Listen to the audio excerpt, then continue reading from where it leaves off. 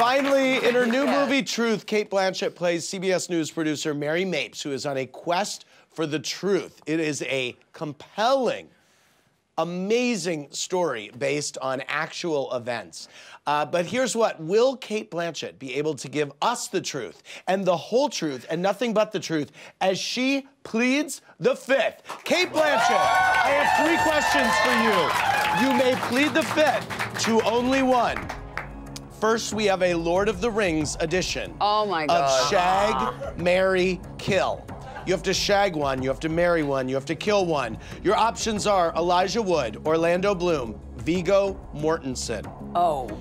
Who do you? Shag Viggo. Shag Viggo. Yes. Marry. Who are the other two? Elijah and Orlando.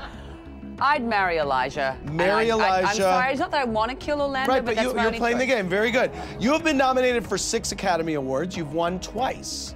The years you didn't win the award, which actress were you most annoyed to lose to? Oh, come on, Andy.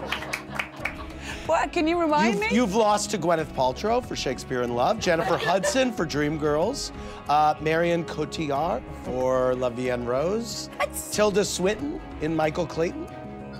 I hate them all. She hates them all, everybody. That's last. In a recent interview with Yahoo Beauty, you called the selfie culture pathetic.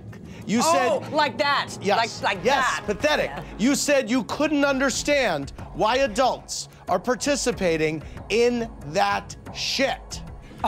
With that being the Did case, I say that? yes, with that being the case, I'm so sorry. Cate Blanchett, will you take a selfie with me and Julie Andrews right now? What's my choice? Well, you can plead the fifth. I'll take the selfie.